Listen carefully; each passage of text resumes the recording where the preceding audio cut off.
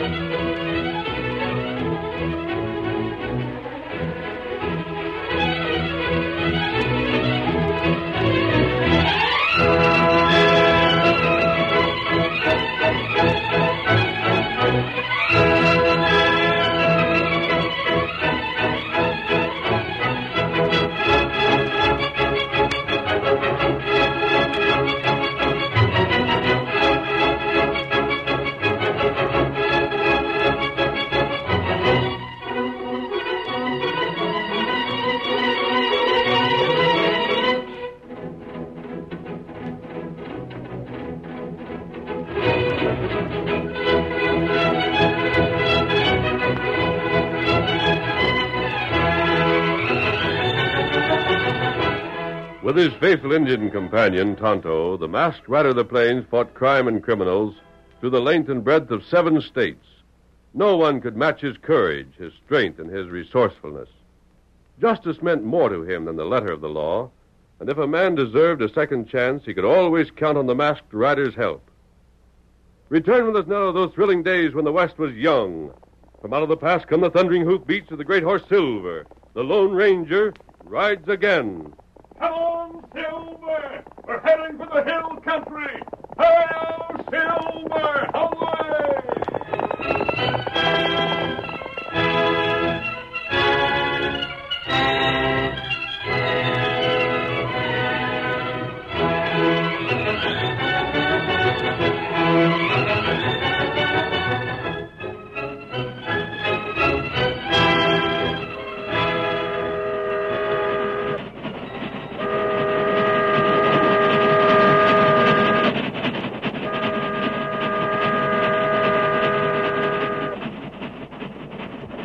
The train from Colfax, drawn by a snorting wood-burning engine, rattled past the last spur of the Blue Sage Hills and settled down to the final 30 miles of windswept prairie that lay between it and its destination, River Junction.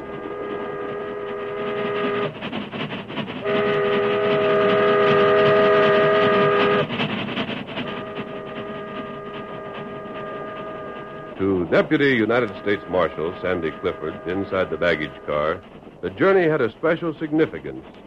River Junction meant fame and possible promotion because seated opposite him with manacled hands was Slim Rafferty, the most notorious outlaw known to the territory. What are you looking so nervous about, kid? You scared of me? Of course I ain't. Then quit squeezing the butts of them shooting irons like they was going to fly away from you. I just ain't taking no chances, that's all. I ain't armed. And look at these here cuffs you put on my paws. What can I do with them in my way? I said I ain't taking chances. Bound to get me to River Junction right side up, spite of the devil himself, ain't you? If you got away, it wouldn't be the first time you've given the law the slip. Yeah, I have got away a few times before this, haven't I? Never kept count exactly. This time ought to make about a dozen, though, as near as I can figure. This time? What do you mean, this time? Why, shucks, kid. You really been thinking you was going to get me to jail? I sure am. Whereabouts are we? Past the hills? Just past. That means it won't be long now till you and me part company. Huh? Sure. I got a horse waiting for me somewhere along this stretch. A right good one. Say what? Now, kid, take it easy. Don't get excited. Why, you shouldn't feel bad about losing me. Older hands at the law game than you ain't done no better. Why, I recollect the time. Blast you, what are you trying to do? What are you up to? No, didn't I say to take it easy? You make one move you shouldn't, and I'll drill you. Well, you shouldn't do that. Who's that? Time for the conductor, ain't it? Didn't he say he'd look in on you before we got to the junction? Don't you move. I'll stay like I was hitched, kid. I'm telling the conductor what you just told me. Think you're breaking loose, do you? Conductor, this hombre says... Reach! What? Reach, blast. Sure, take it. What the... Back up. Keep reaching. You... Where did you get that uniform? You can ask the conductor when he comes to. You see, kid, didn't I tell you? There ain't no use you're feeling bad. You just couldn't help yourself. Blast Shut it. up. Slim, we gotta hurry. Won't be long. We come to the grade.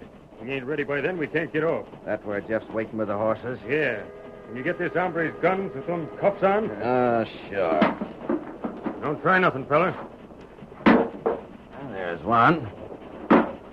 There's the other. All right.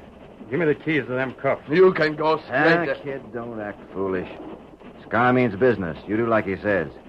He ain't good-natured like I am. He's right mean. Yeah, that's better. Put out your hands, Slim. Get him? Yeah. Now get a hustle on. Uh-huh. There. I'm set. Come on, fella. You're walking to the door with us. Don't want you to try reaching them guns. I'm gonna lose my badge for this. Are you, kid? You know blame well I am. 6 weeks I trailed you. Shot it out with you, caught you. And now you just walk off like I was nuts. Doggone, I'm sorry. Give him a word I am. You sure come close to having something to brag about, didn't you? You needn't make fun of me. I ain't, kid. I ain't. I savvy just how you feel. But you wouldn't expect me to go to jail just for the sake of your feelings, would you? Now, would you? Cut out this fool palaver and come on. The train's slowing up. We're on the grade. Sure, Scar, sure. Be right with you. Well, so long, kid. No hard feelings. Go to blazes. All right, if that's the way you feel. Let's go, Scar. I'll jump first. Fine. Adios. Yeah. Say, kid. Huh? Honest, I kind of like your style. Sure do. Don't reckon I'll ever be jailed, but if I am, well, I'd rather it was you that done it. I figured this would make...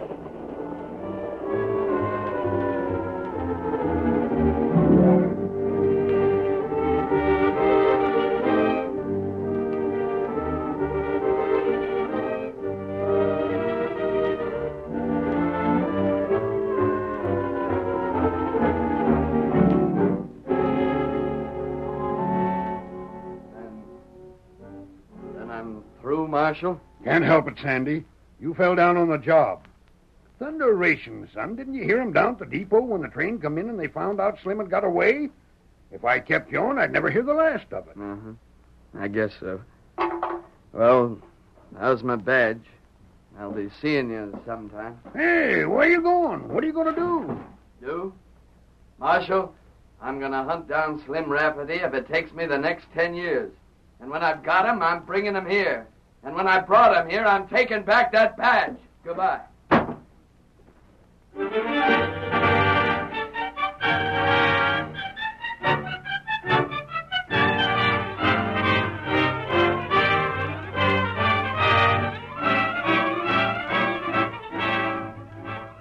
On the afternoon of the following day, the Lone Ranger and his faithful Indian companion Tonto made camp midway between River Junction and the woods that began several miles to the west. Tonto, who had been seated cross-legged mending his bridle, suddenly raised his head. He stared at the tall grass that bordered a small creek several rods away. When he finally turned to his companion, he spoke so that only the masked man could hear. You look. What is it, Tonto? Watch. Grass. It moved. Huh. There's no wind. An animal? Maybe we wait. I saw something then, Kimasabi. Just for a moment, like a man's shirt. Huh. Wait here. Act as though nothing were wrong. I'm going to walk toward Silver. If he doesn't suspect what I'm up to, we'll have him almost between us. That's right. Don't shoot unless he wants to make a fight of it. Keep working at that bridle. Tonto do that.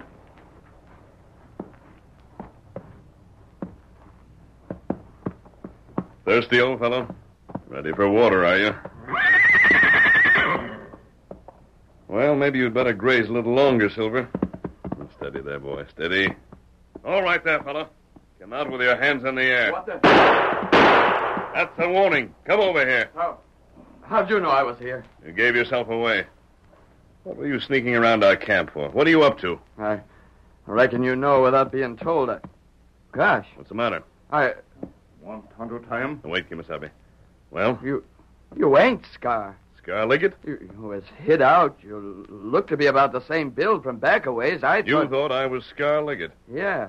What did you want with him? You one of his parts? I'm not. How do I know that? Me know this feller. Huh? You feller named Sandy. You lawman. What you mean is I was a lawman. That's right. You're Sandy Clifford? Yeah. But on account of Slim Rafferty and Scar... Never mind. I've heard the story. You captured Slim and Scar helped them escape. Now you're trying to cut their trail. And even if you ain't gonna keep me from it, You still haven't recognized me? you must be wanted or you wouldn't be wearing that mask. So I don't know you, I reckon. If I can't place you right off, We're not outlaws, Sandy, and I think we can help you. help me. 2 men helped Slim escape, Scar and Jeff Swan. Jeff was the fellow who met them with horses along the right-of-way. Correct? As far as I know it is. None of them is far from here. You mean... They've hidden out in the woods. Tonto and I have been looking for them also. We've trailed them that far, and before we're finished, we'll locate their hideout. What are you hunting them for? Because Scar and Jeff have dodged justice too long. And Slim, blast him. I just as soon Slim escaped. Then you are pards of his. He's the worst of the 3. You mean he's the best known? Doesn't that prove it? All it proves is that Slim has a reputation. He has, but he isn't an outlaw. If he ain't, why's there a price on his head? Because 7 years ago, he sided with the Nesters against the cattlemen in the Mason County War. The cattlemen won out. They had the money and power behind them. They gave orders to the law in Mason County. The law put out a wanted notice for Slim. But he was guilty of just one thing, being on the losing side. He's been on the dodge. He had to be. If he's ever returned to Mason County, he'll be hung. If he ain't a crook, why is he hanging out with crooks? What else could he do with a price on his head? There ain't a man in the territory that the law'd sooner catch. I said Slim has a reputation. He got most of it because he's always been clever enough to escape when he's been caught. Each escape added to the talk about him. He's been blamed for a lot of things, Sandy. But there's never been an eyewitness who could testify that Slim ever actually stepped outside the law. I know what I'm talking about. If Slim were really a criminal, I'd be as anxious as anyone for him to be captured. Fine talk. Only I ain't so easy fooled, mister. No? When a masked man starts talking about bringing justice to crooks, he's up to something.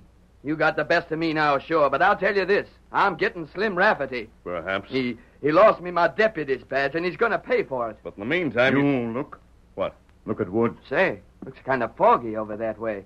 Fire. Huh? A forest fire. Good gosh. Me saddle horse? There's no time for it. That fire gets a real start. It'll clean out everything all the way to the hills. We'll ride the horses as they are. I'll ride to town, get him in to help. You ride with us. We can't do much alone. We can do something. And they'll see it in town almost as soon as we do. Maybe they've seen it already. There's no one needed to call them out. They'll come by themselves. Get your horse, Sandy. Tonto, call Scout. Let's get going.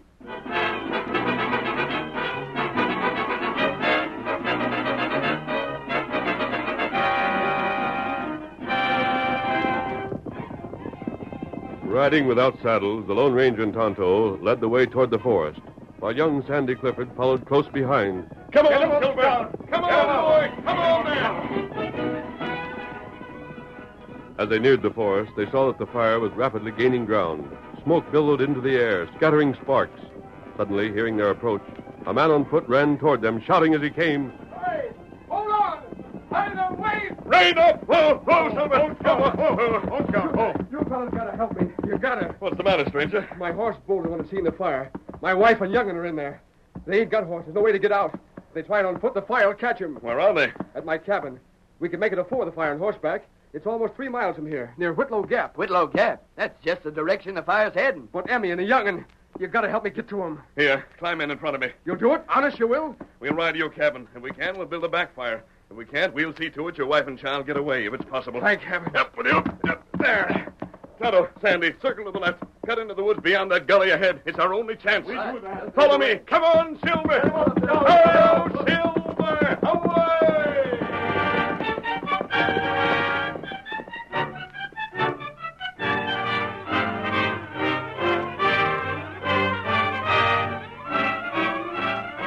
The curtain falls on the first act of our Lone Ranger story. Before the next exciting scenes, please permit us to pause for just a few moments.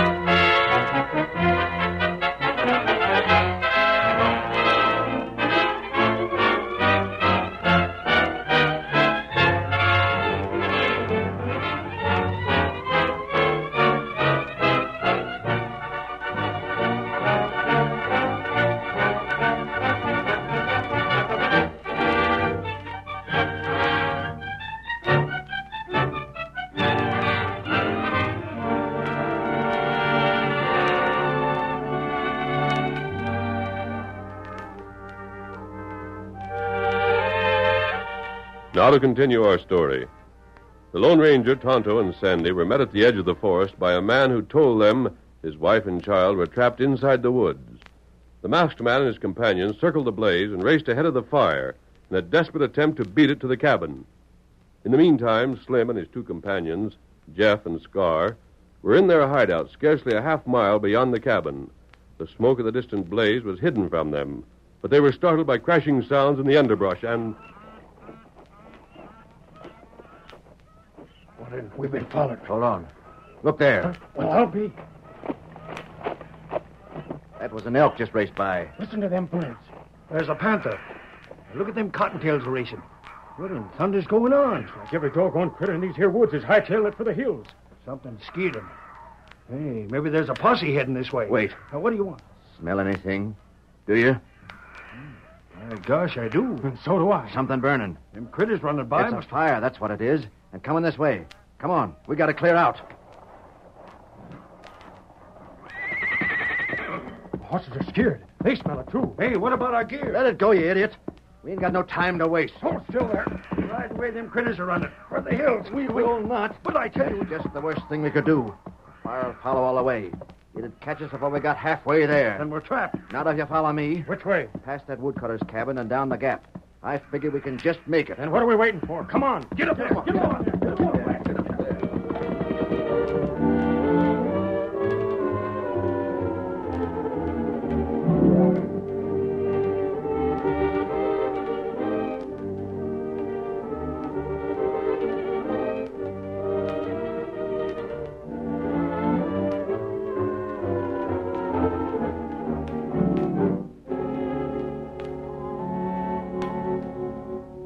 At the woodcutter's cabin, there was a scene of quiet heroism.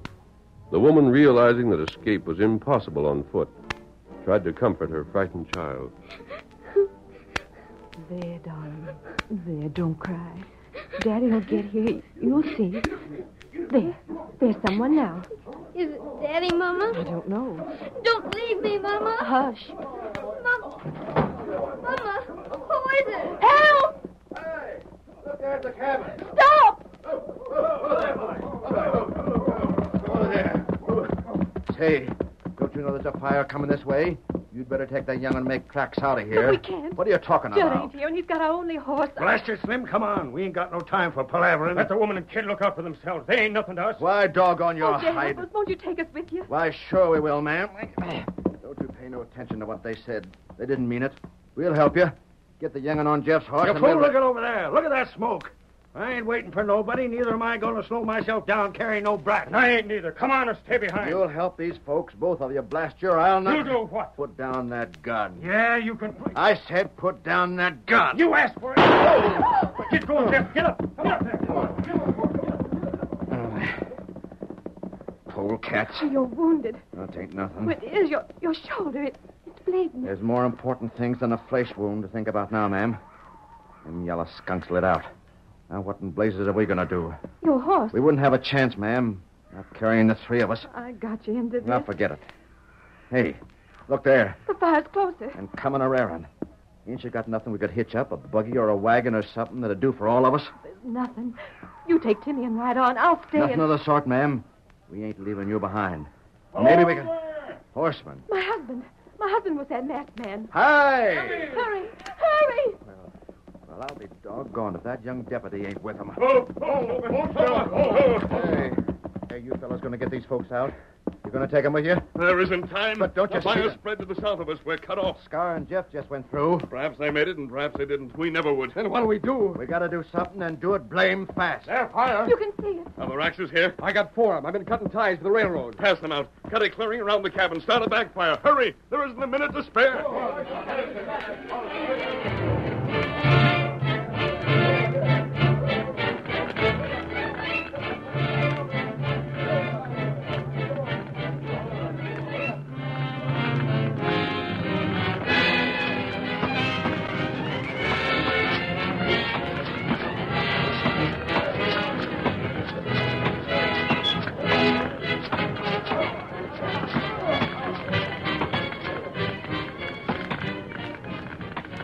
Obeying the Lone Ranger's orders, the men worked desperately to control the fire. The underbrush was swiftly cut away. Brands were lighted and applied to dry timber on the side of the cabin that faced the onrushing forest fire. Fire that timber over there, Tonto. Slim, cut away this brush. Put your backs into it. Now's the time we know whether we win or lose.